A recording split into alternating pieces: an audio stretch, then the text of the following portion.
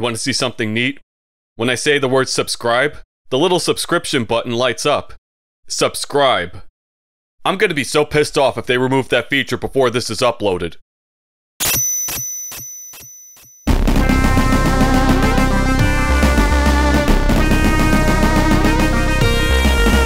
Before I jump right into Sparkster, I figured the best course of action was to start from the beginning, so I fired up some Rocket Knight adventures in preparation, in case there was some lore or something I needed to experience prior to Sparkster. You're not really missing much in terms of plot. It's a little story about saving the world from an intergalactic evil, and it may be infringing on the plot of Star Wars a tiny bit. There's a literal Death Star and a princess kidnapping, let's be real here. But Rocket Knight is a pretty awesome game that you should totally play. A high recommendation. Plays great, looks and sounds awesome with a bunch of cool Genesis effects going on. The presentation is damn good here. And the most important thing I should mention, this game will beat the living shit out of you too. Rocket Knight fools you with this cartoony aesthetic and cute animal characters, but goddamn, this game shows no mercy. A good litmus test for how hard a game is going to be is by looking in the options menu and seeing a children's or a child's play difficulty setting. I've come to learn that this is the biggest red flag in gaming. Now let's take a look at the Japanese version of Rocket Knight Adventures. Only 2 difficulty settings, normal and hard. Don't think for a second that Konami made the game easier for Americans. The exact opposite, actually. They just renamed their difficulty settings. Children's is Japanese normal, easy is Japanese hard. Normal and hard in America is very hard and crazy hard in Japan respectively. And you'd have to beat the Japanese version on hard to unlock very hard, and so on. It's fucking Streets of Rage 3 all over again. How Western versions of games tend to be more difficult than the Eastern versions. This seems to happen more in retro Konami games. There's a valid reason for all the difficulty changes. It's rumored that video game rentals are the culprit. Back in the day, you would rent a video game because it was cheaper, and you didn't have to commit to a game if it sucked. You would rent it, beat it in a week or less, then return the game, and repeat the cycle all over again. All these Japanese game developers saw this and said, let's make our game so fucking hard that they couldn't be beaten in a week, and they would have no choice but to pay full price for it. Maybe those weren't the exact words, but you get the idea. If there's even a small, insignificant chance for a AAA gaming company to make slightly more money, you know damn sure they're going to take advantage of it. It's not illegal to rent media in Japan, but most video game publishers will raise hell about it. And guess which one was against it the most? Yep, Nintendo. They even went as far as suing Blockbuster because Congress wouldn't let them have their way. This is the same country that lets you rent a girlfriend, but video games? That's a paddling. But this is all beyond the realm of this video. Censored Gaming has a great video about Japan and game rentals. Definitely worth a watch. And that's why Contra has no health bar in America. That's why Rocket Knight's difficulty is all fucked up. That's why Streets of Rage 3 is a pain in the ass. And that's why The Lion King is one of the hardest video games ever made. Because of course Disney would join any bandwagon for money. Disney and greed go together like family vloggers and child abuse. I'm sure each gaming company has their own reasons for regional difficulty changes. Some Japanese developers thought Western gamers wanted harder games. Or they probably just hate us. And there are cases where the Japanese versions of games were harder than the North American.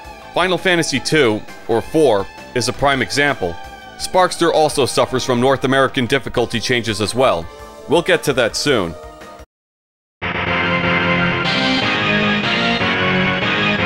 Sparkster is one of those rare and interesting cases where it was available on 2 different consoles, the Super Nintendo and the Sega Genesis, but the 2 versions would be completely different games.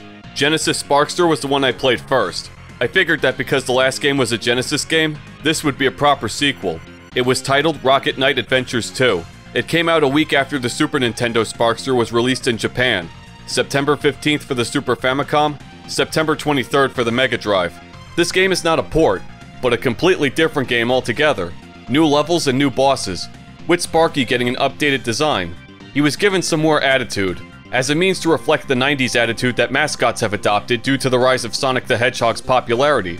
Sparky isn't going to ride around on a skateboard and tell people to recycle. To the extreme! But he did lose some of his original cuteness and got himself a new haircut. Gone is his stoic demeanor, as a more confident possum takes his place. There were also some changes to the mechanics as well. The boost meter is still around, but now it fills up on its own. Before you had to hold the attack button and charge the meter to do a dash attack. Now it has its own dedicated button. It also has a leveled up charge that allows you to do a screw attack, but not the cool one that Samus uses, or Plock, or Kevin McAllister. An actual screw attack that actually screws, or unscrews, actual screws. Whether you think hanging back and waiting for your moment to strike is a better strategy, or getting in their face and hacking away, is on you. But I do prefer the dash attack over the normal. It's a very short sword, so you need to get right in the enemy's face to hit them. A little too close. You do get a bunch of invincibility frames when you attack though. Like the game is encouraging you to fill your blade with the rage of the gods. Let the rage of the gods drive your blades! He used to have a projectile, but they must have removed it for some reason. Super Nintendo Sparkster gets to keep his projectile. What the fuck? And you'll find some rocket packs all over the place. There's also a sword power-up similar to Revenge of Shinobi, because God knows I don't reference that game enough. It works in the same way. Buffs your damage, lost after one hit. And you get your usual video game fare like food for health, extra life heads, and these gems. The gems are getting their own paragraph, because I have some grievances. Genesis Sparkster comes with a new roulette system at the top of the screen. When you collect 10 gems, it sets off the roulette. Blue gems are worth 1, red gems are worth 10. You can get a wide variety of power-ups like bombs, more bombs, and of course, even more bombs. I'm playing this on normal, and no matter what I do, or how many gems I collect, the damn roulette keeps giving me bombs. This was a pain in the ass to deal with. It can mess up your gameplay. Who the fuck makes collectibles that hurt you? Who thought this was a good idea? I think I saw maybe one apple come out of this thing on normal, but I needed to be on the brink of death for it to appear. It got to a point where I decided to start avoiding gems because I didn't want to put up with any more of this bullshit. You devs should be grateful that Konami kept your names a secret because I would have sent snipers to find you bastards. I'm thinking that if I play it on easy, the game will be more forgiving. And it is. I actually get to see actual power-ups. But easy mode cuts the levels short. Entire sections and mini-bosses were cut out, so easy mode is out of the question for a flea pit survivor like myself. Then it occurred to me. I was playing the North American version of Sparkster, and I just went on a whole TED talk about how North American versions of games were harder, specifically Konami games. So I booted up the Japanese version of Sparkster, and what do you know?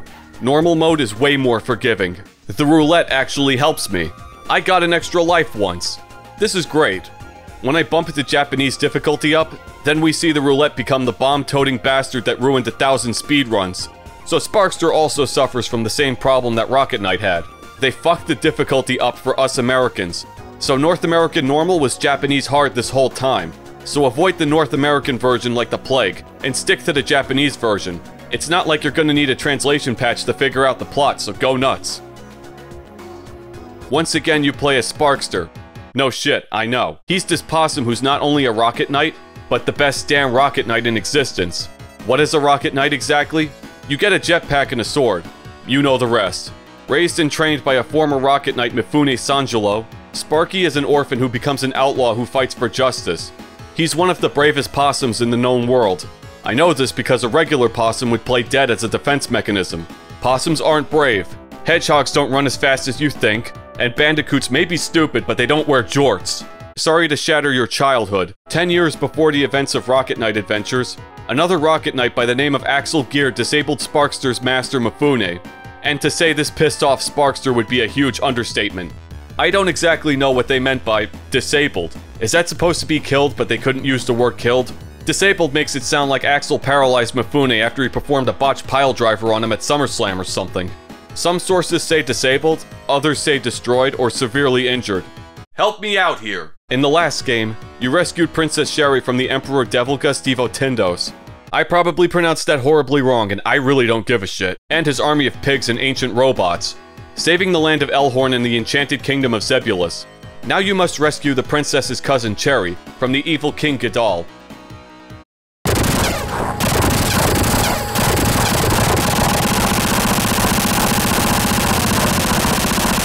King Ghidorah isn't playing around. He conquered Emperor Devotindos' empire, kidnaps the princess, and orders his troops to destroy Sparkster in case he decides to rebel against him. Spoiler alert, he rebelled against him. Sparkster also had a short comic in the Sonic the Comic books in 1995, supposedly a spin-off story of the second game called Last of the Rocket Knights. Unfortunately, the story was discontinued because Fleetway didn't renew the publishing license for Rocket Knight. That's not even the worst part.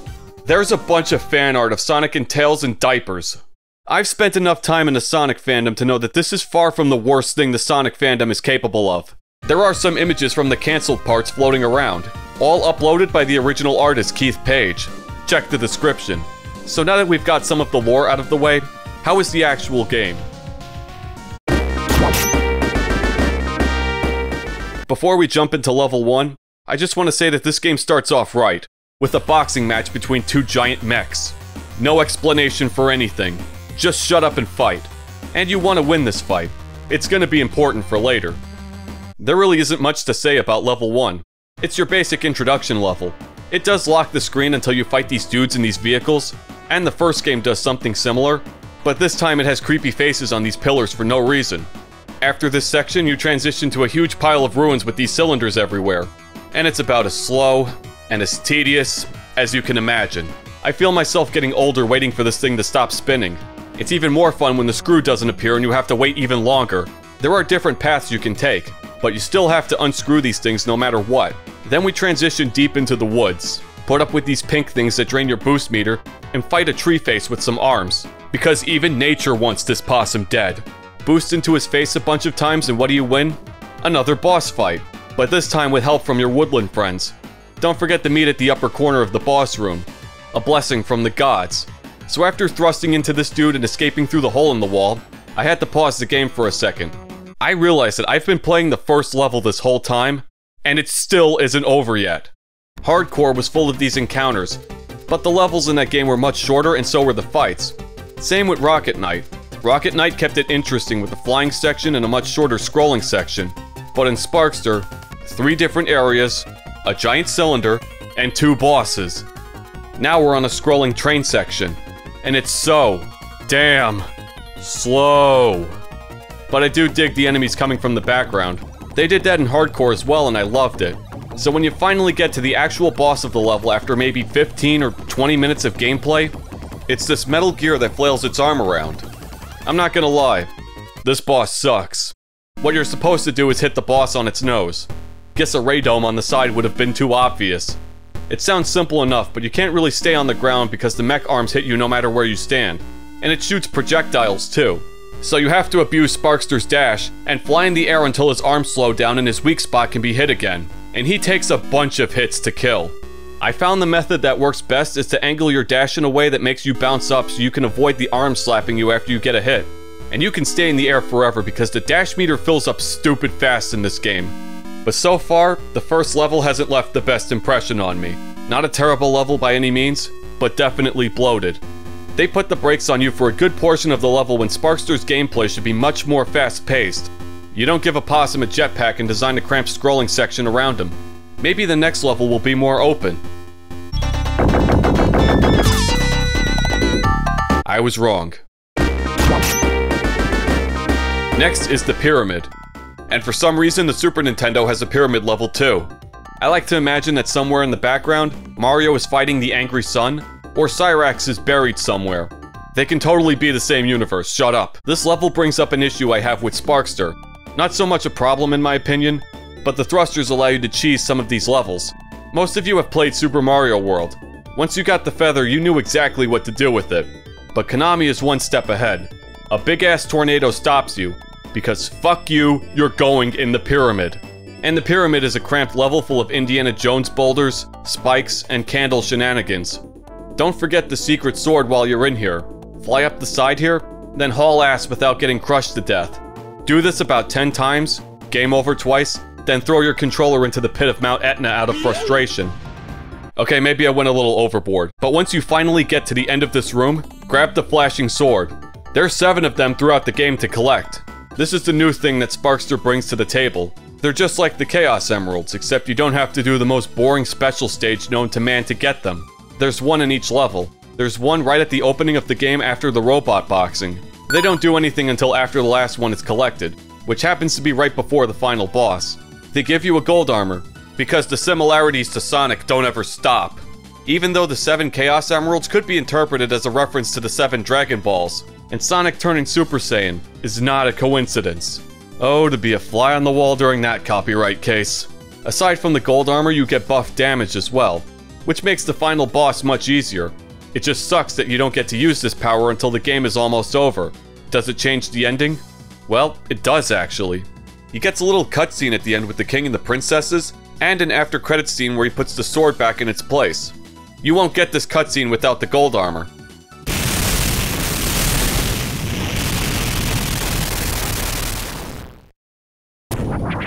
Wait, Princess Cherry isn't with him in the last cutscene. Did he just leave her to die in that castle? What a prick. So I guess Cherry's life depends on you getting these swords too. The second level also has another boss that requires you to boost into his face. This one is easier to manage than his green brother. His arms made it challenging to hit his face consistently. What kind of pyramid is this? It's got lava everywhere and fire monsters. There's a whole bunch of gears and machinery everywhere. Planet Elhorn was centuries ahead of those stupid Egyptians. You invented a writing system and revolutionized agriculture? That's adorable. Elhorn's pyramids were more complicated than smartphones. The boss at the end is way better than the boss of the last level. Avoid his tail because it takes up a lot of valuable real estate. And that grab that comes out of left field. Or else he will yeet your ass into the sun.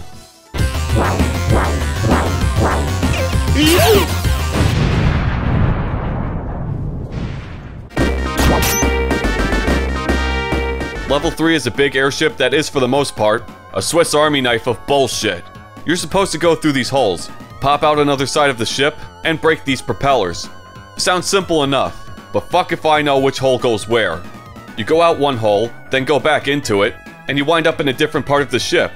Like, how is Gadol's army supposed to even find their own way around this bitch? It gets worse when there's one propeller left, and you have no idea which hole sends you where. It can't get much worse than that, right? You get bonked by a hammer without any warning. You just have to know there's a cheap shot waiting for you. And the ship drops bombs constantly. It's bad enough the roulette wheel's against me, now I gotta be double teamed by that and the airship as well. The bombs are dialed way back in the Japanese normal, because everything is dialed back in the Japanese normal.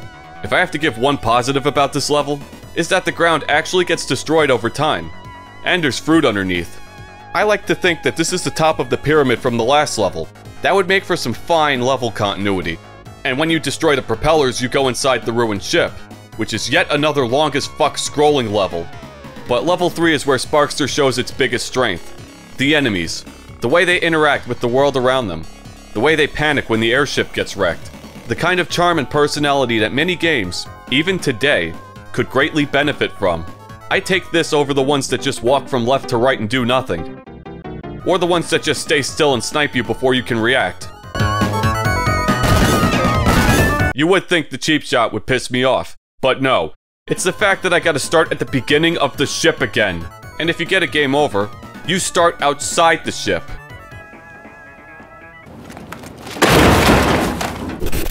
Start living it now with Laser Scope from Konami. More power than you ever imagined. I don't know. I feel like there's a right way to do scrolling levels and a wrong way to do them. Or maybe I'm just biased against scrolling levels. There's just not enough on screen to keep me interested, and I find myself just killing time until something shows up. It reminds me of that one line from Bruce Almighty. All this horsepower and no room to gallop! Why do I have this thick jetpack if I can't go anywhere with it? I don't get why these levels couldn't scroll normally. They'd probably be better levels if they could. Rocket Knight had what I felt like was a better scrolling section. Not by much, but at least it was more engaging. So once you get past the scrolling section, it's time for the boss. King Gadol has this army of ninjas at his disposal, and their leader, Paley. Avoid his shrink ninjutsu or you're screwed. And this is the one attack he spams the most. He's invincible for most of the fight. The only time you can hit him is when he divides himself and becomes small. Hit the one glowing dude, then chase his ass until he dies. And of course, he drops bombs on you. Because everything in this game does. I would be more surprised if he didn't at this point. This game also has the shinobi problem where everything explodes when they die. Like they have hydrogen for blood or something. I'm not complaining. There isn't much to say. Get in your robot and start punching and stepping on shit. This right here is the thing I associate with Rocket Knight. Not the jetpack or the sword. The giant Evangelion boxing.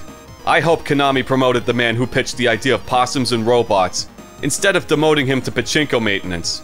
The real possibility that it could happen is what scares me the most. Our old friend the Possum Disabler is back again. He bombards you with explosives. If I have to talk about bombs one more fucking time in this video, afterwards we get a rematch of the boxing fight from the last game, or the one from 30 minutes ago. Beat his ass so you can get to the next level, and maybe some bragging rights. You have a block button now and you can either do a straight punch or a slower but more powerful uppercut. But one problem I had with Rocket Knight, and still with this game, is that there's no health bar for Axel during these fights, or any indication he's getting low on health. And he takes a lot of punches before he goes down. And is it just me, or is this fight much easier than the last one? Block his shot, walk forward, then uppercut him. Repeat until dead. It's like he forgot how to box.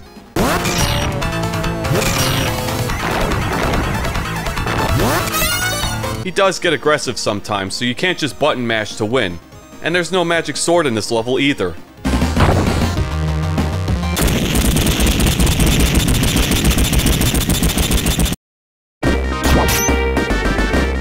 Now, if you thought the first level was long, you will have to clear your schedule, because level 5 never ends. 4 of these doors with faces that shoot you, a bunch of cylinders that can crush you, and 2 giant robot bosses.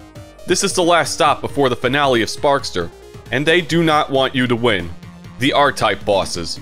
That's what they're called, and I sure hope none of Irem's lawyers are subscribed to me. But it is nice that each one has its own patterns and attacks. One will spam lightning that you need to jump over, and another will spawn enemies. Some of them are challenging. Except this one.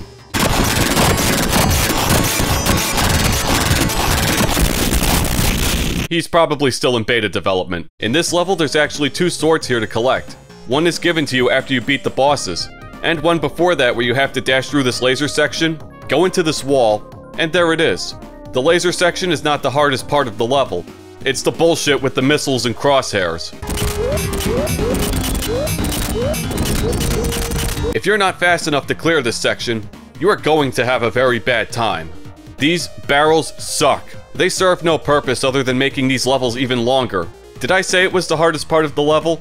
It's more like the hardest part of the entire fucking game. And this is the experience I had with most of Sparkster. Non-stop barrages coming from every direction. I'm not sure who wants this possum dead first, King Ghidorah or Konami's development team. You know what this level is really missing to make it truly complete? Medusa heads. Never mind, it's got those too. Maybe not Gorgons, but cyborg reptile heads. And I hate these doors. Hit the head, wait for your meter to charge, then dash into another one because you can't reach it otherwise. After you get past the cylinders, you're at the home stretch. A bunch of tall robots stand in your way. And after you clear the giant robots, what do you win? Another giant robot. This is the boss of level 5, a yellow bullet spamming robot. And when you kill him, what do you win? Yet another giant...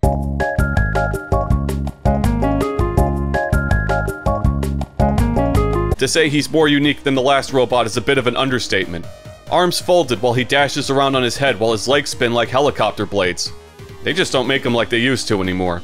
He's programmed to be a gentleman and gives you the sword after the fight. Not sure if this is Knight's honor, or treason to the Ghidorah Empire, or a glitch in the system. I can't wait to see the patch notes on his latest firmware update after this.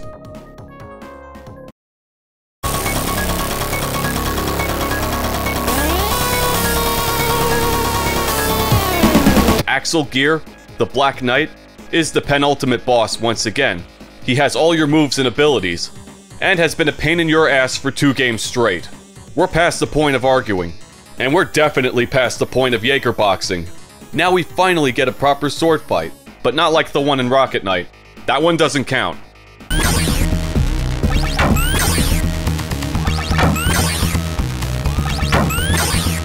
Now he does some kind of spell to make the electric walls close in. Depending on what difficulty you pick, the walls close in at different speeds. They don't close in all the way, but trying to fight this dude in this extremely narrow space is just about as much fun as it sounds. The game doesn't exactly do a very good job at trying to keep Axel on screen, so you might get blindsided because of it. But you can't have a jetpack sword fight in a cramped space either. You just have to take the good with the bad. Once you get used to Sparky's iframes and his dash attacks, and strike when Axel is open, you'll be kicking his ass in no time. If there is one trope I love in gaming, that I will defend with honor, is the boss fight that's basically a mirror match. Fighting a dude that is basically you. Devil May Cry did it, God Hand did it, Bayonetta did it, Zelda did it, Rocket Knight did it, and so did Sparkster. Axel drops the last of the 7 swords, and depending on whether or not you've been collecting the other 6 swords, he gets his gold armor and rescues the princess. Alright, we still have to fight this asshole. The final boss of Sparkster does not disappoint. Gedal may not be anywhere near as persistent as Devilgus in the last game, but he makes up for it with tons of sorcery and magic bullshit. He'll fill the stage with lightning, meteor showers, and this awesome move where he does a Captain Ginyu and swaps bodies with you. Now you play as the king and you have to fight the possum until you swap bodies again. A good pro tip would be to use Sparkster's neutral spin dash to avoid projectiles. I've never seen a possum with more abusable iframes in my life. I'm sure they exist, but this is ridiculous. The final boss is awesome. The Yamaha 2612 goes haywire during these attacks and I love it.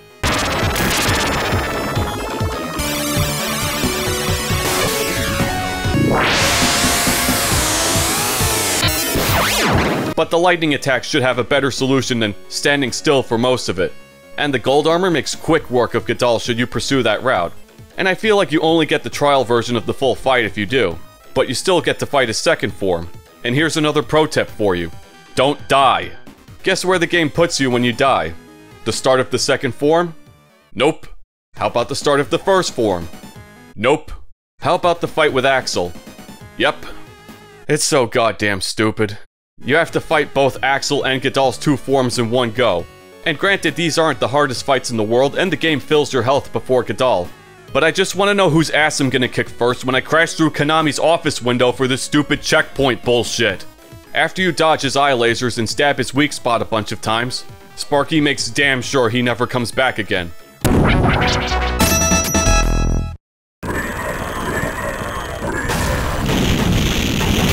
Now watch him come back as 2 cyborgs like Destroy Man. We did it. We saved Elhorn, survived the epilepsy-inducing screen, and rescued the princess's cousin. Sparky tells the princess, "Fuck your stupid cake," and blasts off. Then we get the credits, and we actually didn't get a now try hard mode ending. Or worse, see you again at Axel 2. I felt that in my soul. And speaking of the credits, a lot of people who worked on Contra Hardcore worked on Sparkster, and they also worked on Rocket Knight. No surprise really, they're all Konami games. You wouldn't know because of the stupid nicknames. They were both produced by the same guy, Tomikazu Kirita, a supervisor for games like God of War 3 and Ghost of Sparta, as well as Shadows of the Colossus. Names like Akira Soji, Akira Yamaoka, and even Michiru Yamane show up here. All composers I brought up in my hardcore video, this time with Osamu Kasai, who was a sound programmer turned senior producer for games like Rumble Roses and Gradius 5. And the music here gets shared with the Super Nintendo version. But there are some songs I prefer on the Genesis and some songs I prefer on the Super Nintendo. The Genesis has that punch and that grittiness that just can't be duplicated.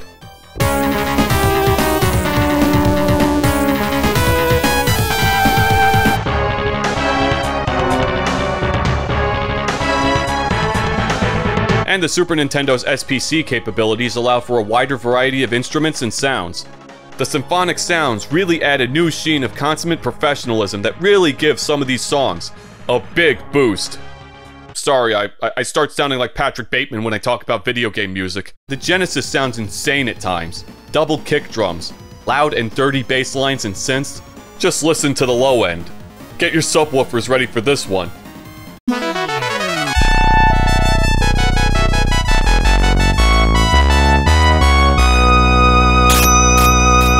The Super Nintendo music doesn't have the intensity of the Genesis, but it gets serious when it needs to be, and it can be pretty chill at times. But that password music from the Genesis version is too damn good.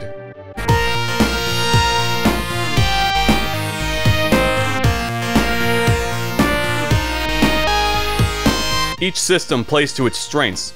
It doesn't try to imitate the Super Nintendo version, but it makes each song its own instead. The Kukieha Club knew what they were doing. And one more cool tidbit for you, you can actually play this game and many others on the Internet Archive on your browser. It's neat, but I probably wouldn't do it. Sparkster had a lot of talent behind it. Even if the staff at Konami was divided between 2 teams for each version of the game, they're 2 completely different teams with a few people getting credits for both games. I don't know what the fuck a super programmer is. Or an ultra programmer. There's no super programmer in the Super Nintendo version. You know, the console where a super programmer would make the most sense. Whatever. Sparkster is still a fun game, but for every step forward, it takes 1 or 2 steps back.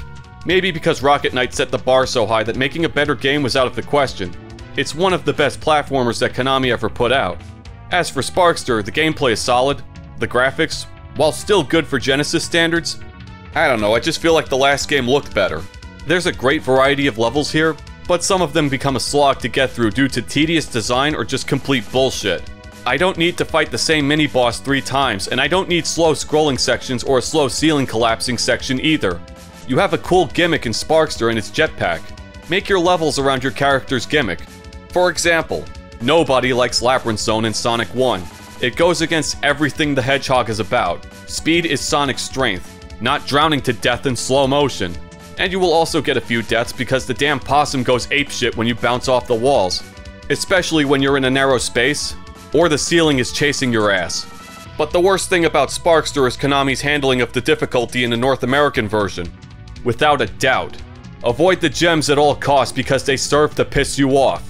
But despite all my criticisms, it's a game about a fucking jetpack marsupial with a sword and giant mecha boxing. I don't know what you people were smoking when you came up with this shit, but give these people promotions. And also pass that shit because I want some too. For medicinal purposes, of course. So that's it. Sparkster on the Genesis. I'll do the Super Nintendo version in a later video, and we'll see which team did the better job. I intended for them to be part of the same video, but this one has gone on long enough. I go on a long tangent sometimes. I really need to put less effort in my videos. Anyway, I'll see you all there. And before anyone tries to correct me and say, it's actually an opossum, I really don't give a fuck.